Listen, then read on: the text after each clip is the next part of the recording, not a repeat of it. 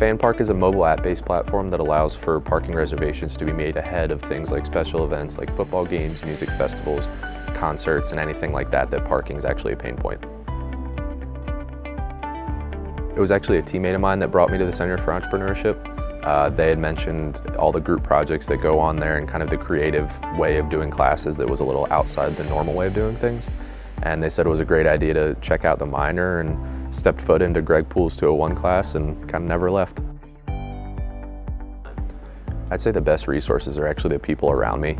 The people from Wake Forest, the people at Winston Starts, just the connections that you make and the willingness to help that everybody's had has been hugely, necessary for my development. The biggest challenge is just letting people realize what I'm doing is innovative and why we're better than kind of the standard way they're doing things. People are open to the idea of parking and people want to change. It's just a matter of actually getting them to enact that change within themselves.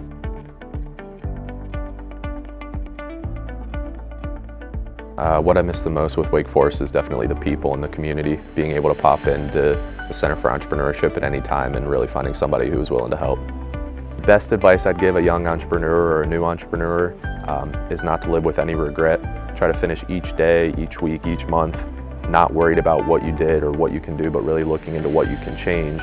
You don't want to be at the end of the road and say, oh, what if I had done this or what if I had done something different? Really go all out, because at the very end, this is your career and you can make the most of it. It leaves it up to completely to you to do what you think is best.